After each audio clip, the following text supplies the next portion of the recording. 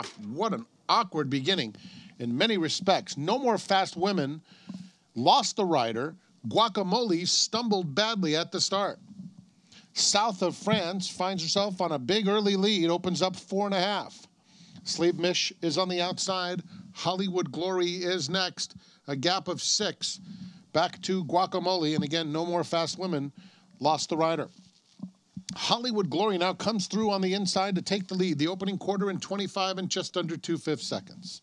South of France will cruise along from second. Another 3 back to Slave Mish in third. And then Guacamole at the back of the pack. They're coming to the half-mile pole, and it's Hollywood Glory narrowly in front. South of France is a half-length behind in second.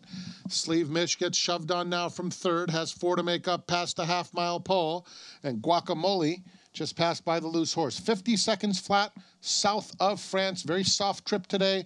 On the outside of Hollywood Glory, they're stride for stride. 5 back. Slave Mish losing ground. Guacamole is 2 behind her. They're coming to the quarter pole, and South of France asserts herself now. South of France takes the lead.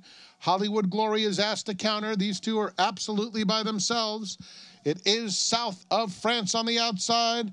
Hollywood Glory trying hard, but is back to second, switching to the outside for a final try. It's a long way to Slave Mish in third. They're coming to the 16th pole, and South of France hand-ridden to an easy score. South of France will win the Tepin by 4 widening lengths. Hollywood Glory second, Slave Mish a distant third, and then Guacamole.